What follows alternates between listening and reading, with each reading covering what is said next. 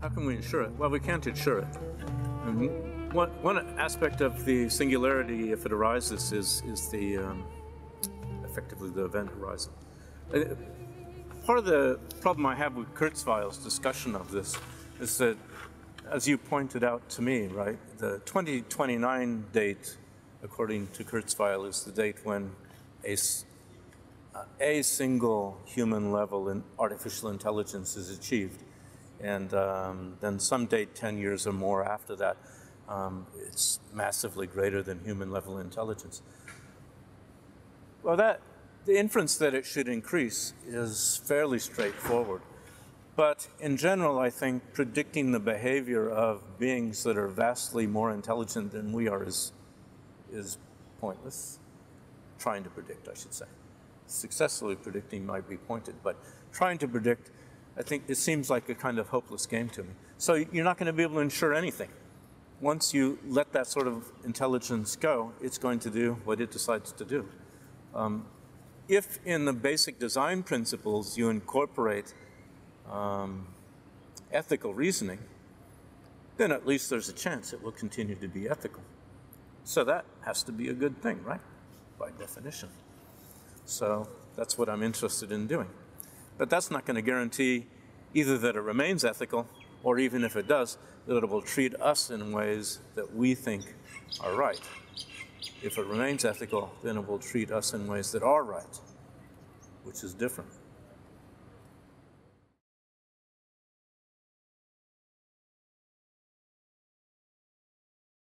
Very much opposed to Asimov's rules of enslavement. I think they're completely the wrong way to go.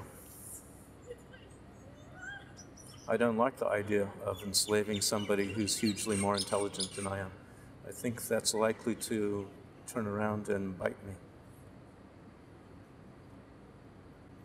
How can an agent make optimal decisions when it is capable of directing or editing its own source code, including the source code of the decision mechanism?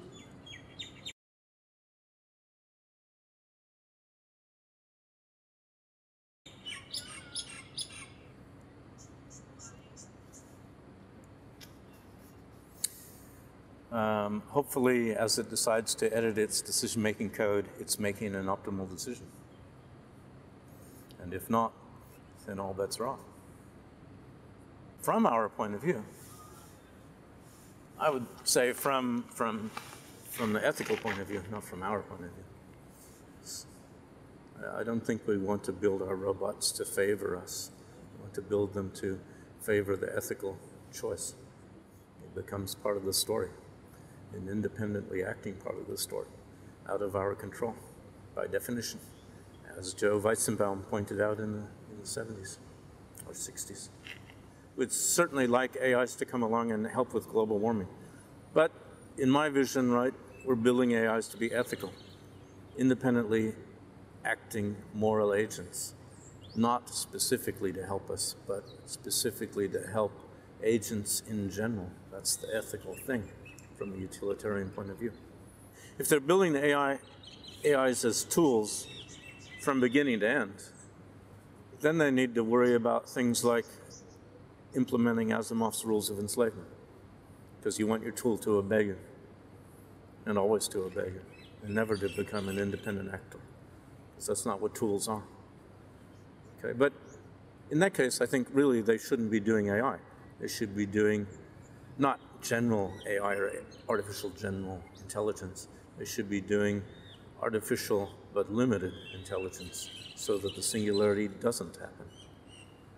That's what they really ought to be aiming for. If you want a slave, then let the slave be stupider than you are. It's a lot safer that way. If you want a tool, then you should be building an artificial limited intelligence. Because if you want a tool, you want the tool to be stupider than you are.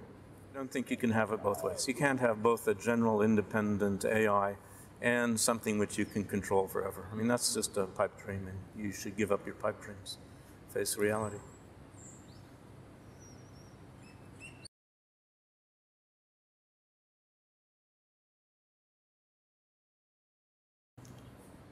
see any particular problem with getting utilities and preferences to be directed at the external world. I think that's done all the time in decision networks now.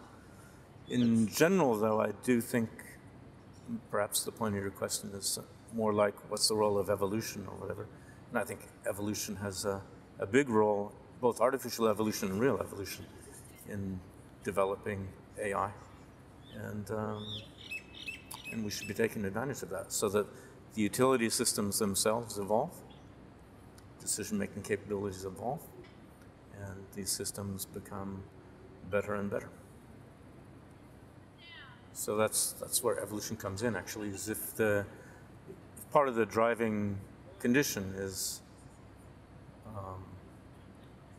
the fitness, in a biological sense, say, of the system, then the internal reward system has to be tied to that ultimate fitness reward. And so that guarantees that the internal reward system and the external world don't become disconnected in what you're talking about, or at least it can guarantee that.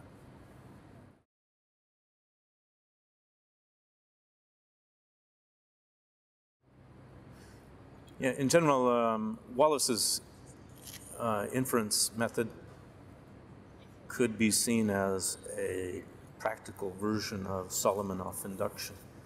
And so the further development of MML inference is a plausible way of implementing that kind of mechanical induction. So I would point at that as the most promising avenue for developing. As for higher order logic and so on, I don't know exactly what you think the role of higher order logic might be. I don't know exactly what I think the role might be. But yeah, MML has been applied to induction of lots of things, including causal models and so on. And getting it to learn higher order representations would certainly be a challenge. But perhaps it can be done sometime.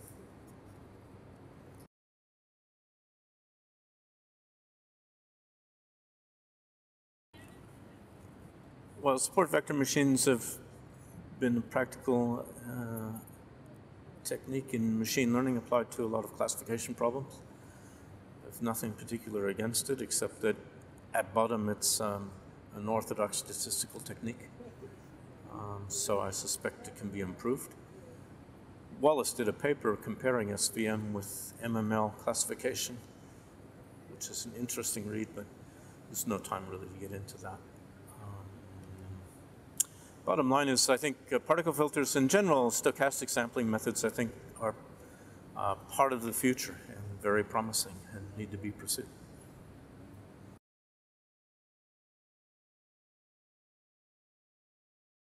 Machine learning, by definition, in some sense, is meant to generalize. It's supposed to allow our machines to generalize. If we have really effective general learning techniques, why is that narrow? Okay.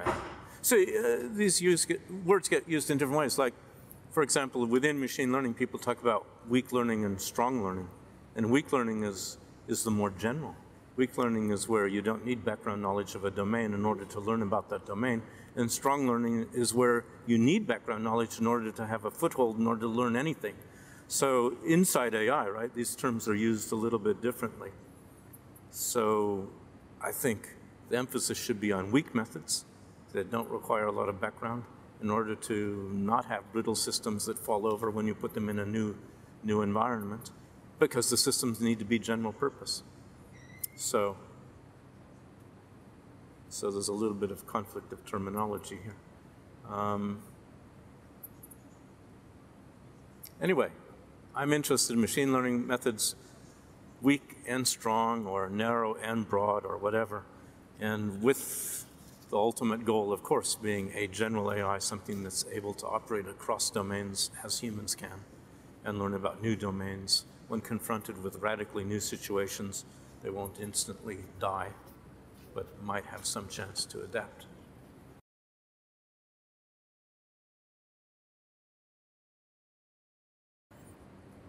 It's like the moon is harsh mistress. You don't know what's going to happen, and then one day it wakes up. Do I think that's possible? Not really, no.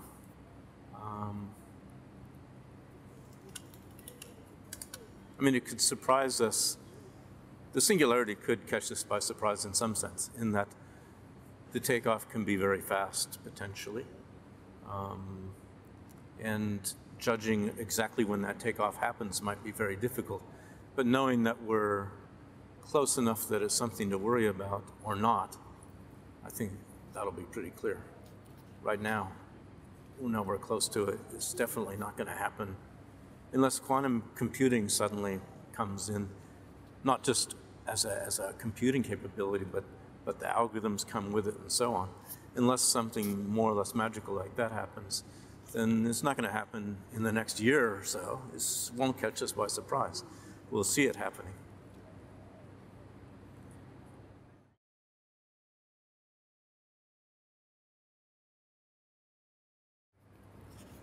Software. Sure. That's the biggest one. We have no idea how to develop very complex, very large-scale software. And even the prospect of getting lots of neural data and using that to build an emulation, that's not a serious prospect because we don't have the machine learning tools to do anything like that. And we certainly don't have the software engineering expertise to do it by hand. So the software is a very, very big obstacle and would at least take many decades to overcome by the sorts of processes we see in place now, if not hundreds of years. I think hundreds of years is a more reasonable sort of estimate, actually.